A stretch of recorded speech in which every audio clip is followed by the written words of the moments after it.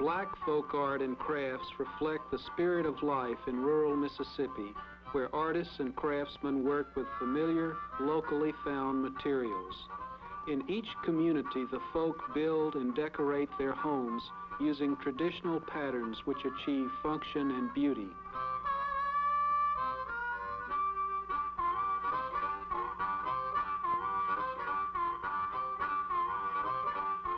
We get up early every morning. If that boy lived over yonder, it's about half a mile over there. We'd always see who's gonna be the first one up next morning. And we didn't do like children do today, sleep and lay in the bed, you have to call them up. We'd always get up and see which one gonna holler the first. And with me and my brother, at least I would always try to get up and walk up here on this hill up here, so that voice would settle over there and wake him up. And he'd do the same thing if he happened to beat us up. So I'd walk up there and be early in the morning, you know, and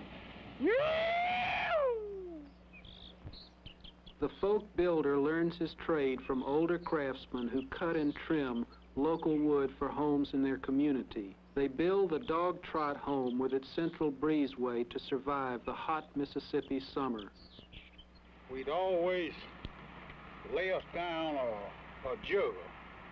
You lay down a jugger, and then when you lay that jugger down, you slope your little place on that log and lay that log up on that jugger, and then get up on top of this log with an axe. Just walk that log and just chip it all the way up, and then take a broad axe, and then one come behind and just peel that, cut that off.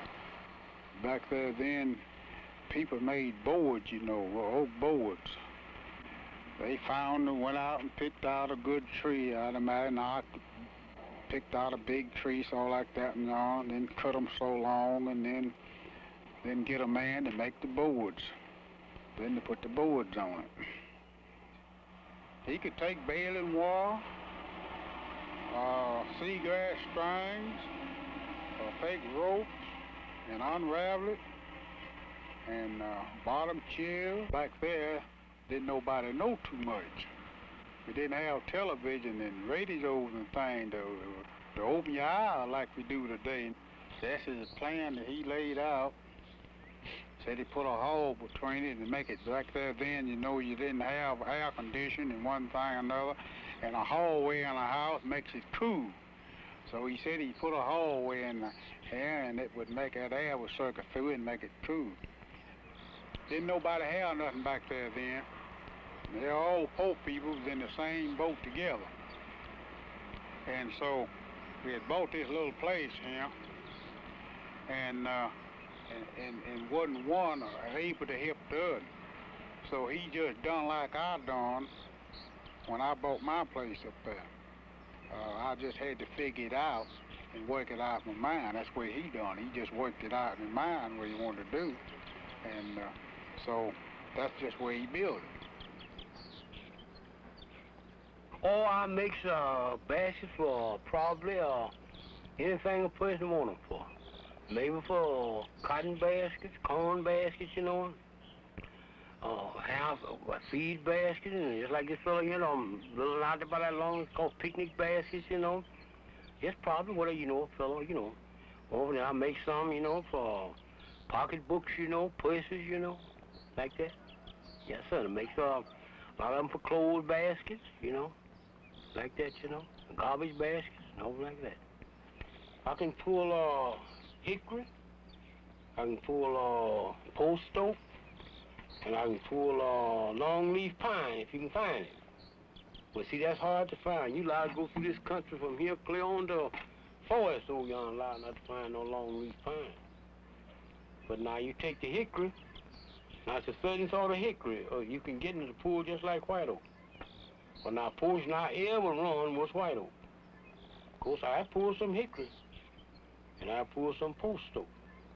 But it's just a certain kind you're going to have to get on either. But now, you take white oak, why, it's probably any sort of white oak pool. Now, I used to go in the swamps, you know, in Pearl River swamps and get it. Now, that in Pearl River swamp is just like silk. But this on the hill is the toughest. It's the toughest and the best. Been right round ever since 49. Ever since 49. But 48, I know I won't make it, but I moved in 49. And I started making in 49. Me and a fella started working together in 49. In fact, I didn't even know nothing about him. And so I'd go down and look at him and look at him and look at him. So finally one time he said, "It's easy to learn." I said, "I'm gonna try it." And so after I started, well, I've been making ever since. Probably I'll get my stuff. I can lay me 5 and 6 at night. Maybe the next night I run them up, you know, I have a certain, thing to do. I don't have no trouble selling them. See, all I'm glad to do is they come by here and see them. And I sold Mr. Vine now a good many of them. Yes, sir.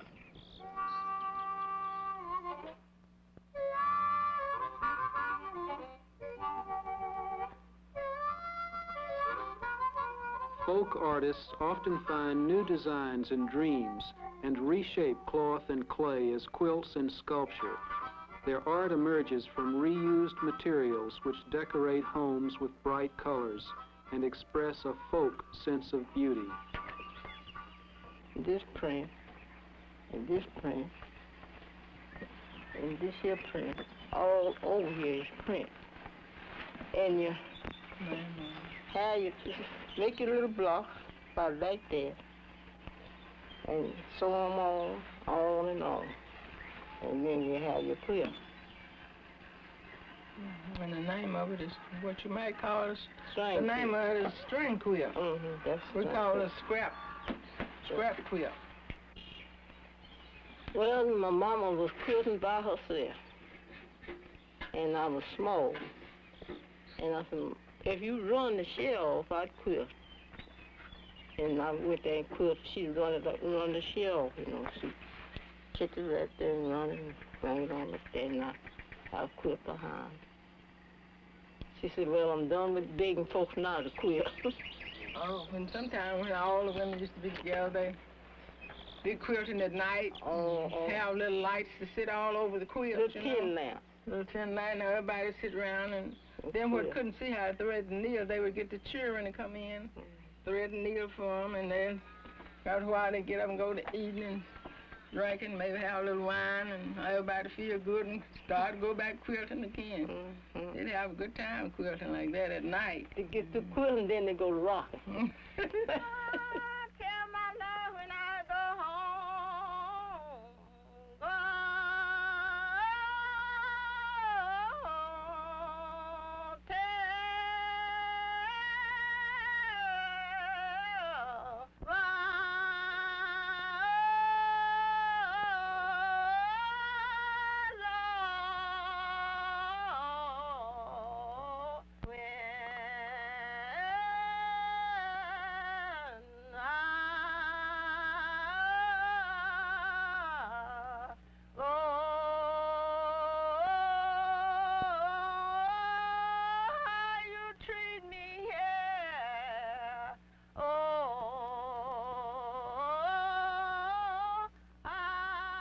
Well, my idea was we wanted ties to put the flowers in so that grass wouldn't grow around the flowers to ruin them. And we put them in, put the ties down, put the dirt in there, and plant the flowers in there, and we could keep the flowers more clean. We wanted round pots, and we wasn't able to buy the round pots. And so we got the ties and filled them for the date and then put the flowers. That's the idea. That's our grown-up idea. In the garbage pile. That's why we got the ties from the garbage. We didn't have to buy them. Just go out there and pick them up. Been loving flowers all my days. Been planting flowers. My little child on up, I like flowers. And I don't like no flower don't bloom. I want it to bloom.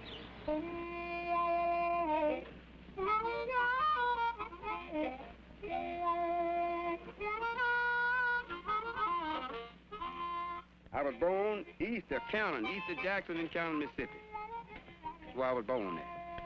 And I was brought here in my mother's arms, a little bitty suckling baby.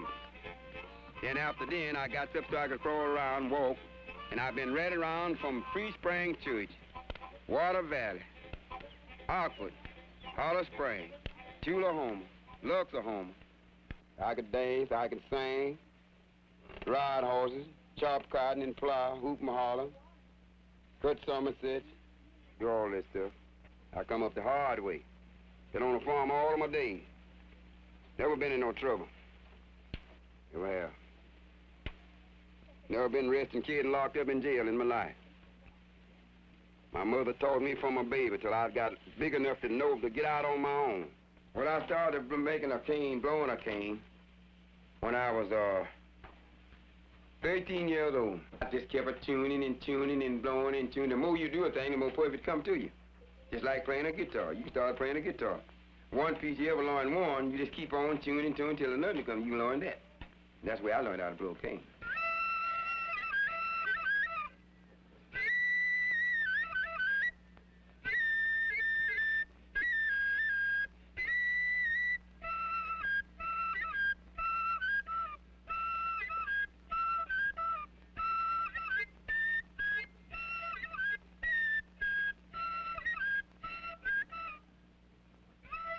I first began when I was in grammar school. As a little small kid, I always liked to draw. I just wanted to be drawing something for it. And from then on up, I could just continue on until this present time, just drawing something. Even I could close my eyes and just imagine a certain feature or something, and I could draw it. Going to school, I always liked to draw, make some little sketches. Lots of time they didn't teach that subject in school, and I'd get chastised quite a few times for drawing in school, but that didn't discourage me. I just continued to, sketch. Oh, those are some of them my schoolmates I used to go to school with, and I used to practice bobbing. I'd cut hair, and seeing them, I could just fun to try to imitate.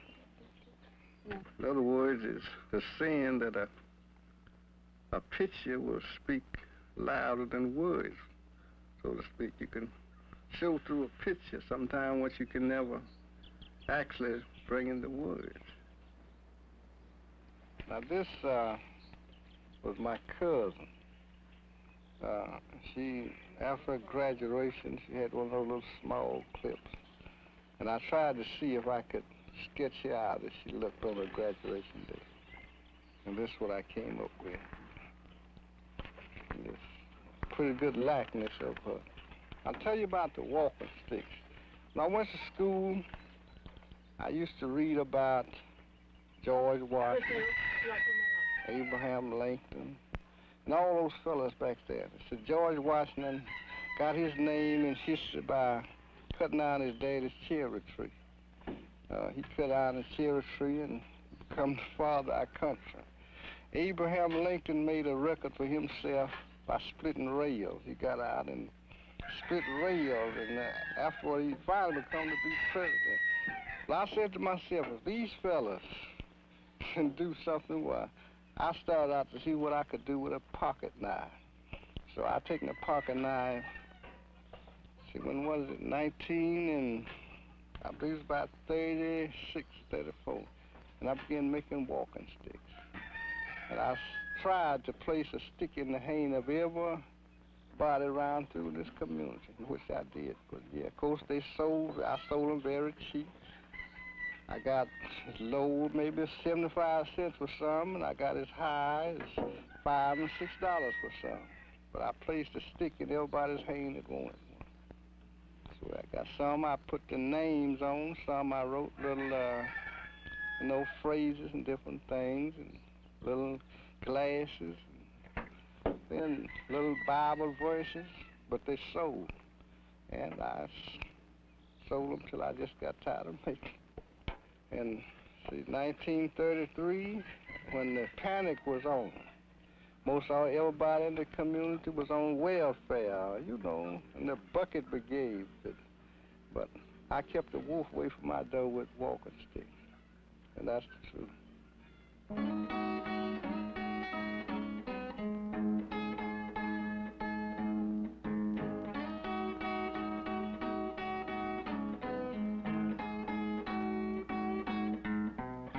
God forgive a black man most in all thing he do.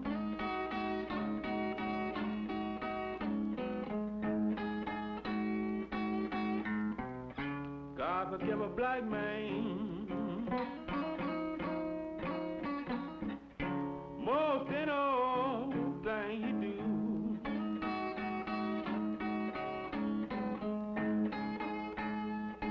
You know I'm dark complexion, look like he forgive me too.